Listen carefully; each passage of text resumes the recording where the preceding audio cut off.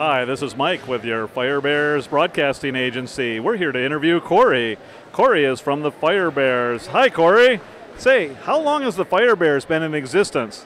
Well, we've been in existence for 9 years, so this is going into our 10th year, so that's going to be super cool. We're planning on doing really good this year. Yeah, I don't know. Awesome, Corey, awesome. Say, I noticed our robot can shoot and do the frizzy busters and things like that. What are your favorite things about the robot?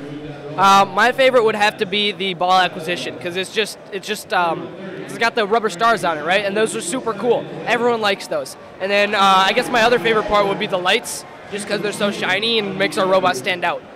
They do. They make our robot look really awesome, don't they? You know, what is the thing, though, that you like least about our robot? I do not like the shooter. It's too finicky and it's hard to calibrate. So it's like, and sometimes it can just break for no reason, and then we have to fix it.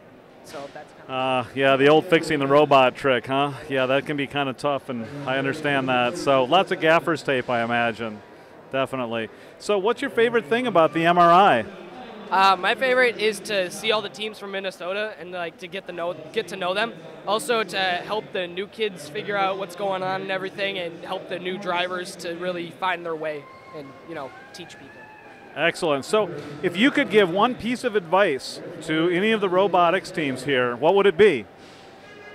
Stick with it. If you think something's hard, that usually means it can turn out really good, usually. So just stick with it, think of new solutions, always keep going for new ideas and new solutions, and go out of your way to try to be the best that you can be. Awesome, awesome. I thought you were going to say, pick me, pick me. Yeah, whatever. Thank you very much, Corey. This has been Mike with the Robotics Network interview.